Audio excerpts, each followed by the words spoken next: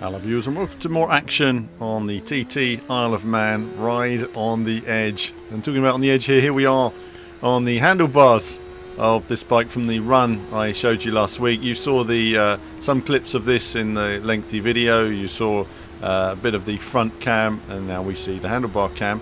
I haven't gone into this in too much detail at the moment. You know, there are different view options in terms of how your head looks into the corners.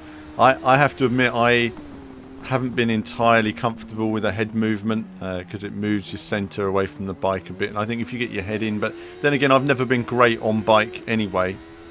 I do like the front cam. It's quite rigid with the bike itself. I find that works for me. It gives a better feeling of speed. I think it's a shame you don't have the visor cam. I mentioned that in the Northern Ireland video, but I found that, you know, they're sort of, they've worked a lot to improve the physics from the early build. I can see a few people in the comments mentioning the early build that they played a few months ago. You know, there's a lot of changes that have come to this game since that build, so it's not the same. You'd have fallen off the bike 10 times already if you were playing that early build, because the physics weren't complete and there wasn't no rear wheel traction in that. It would just sort of lose it all the time, especially if you let off. It would throw you off the course. So we've waited until we've got something a bit more finished.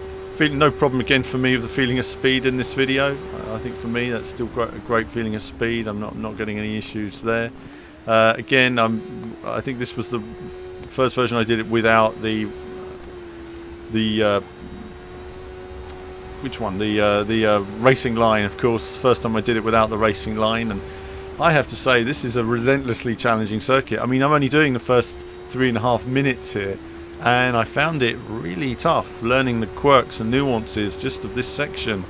It all looks so similar. There's so many trees that it does get, you know, it's quite similar in terms of its look and where you can commit.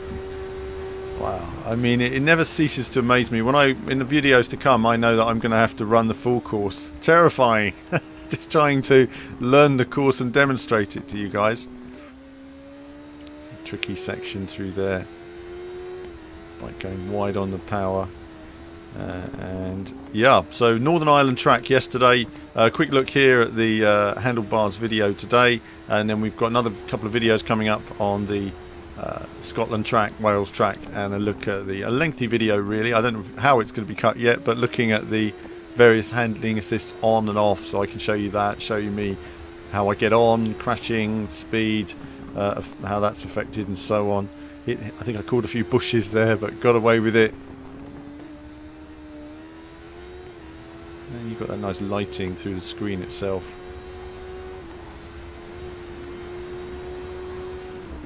Again, you do feel quite committed. I say, even when I was making this video, you do feel a certain tension that I've got this far and haven't crashed yet. Please let me finish the video without crashing. Just a few corners to go, and we come round, and in a moment we'll go over the line. So that's it for this quick video looking at the handlebars. More from me to come in the coming days, and there'll be more from me very soon.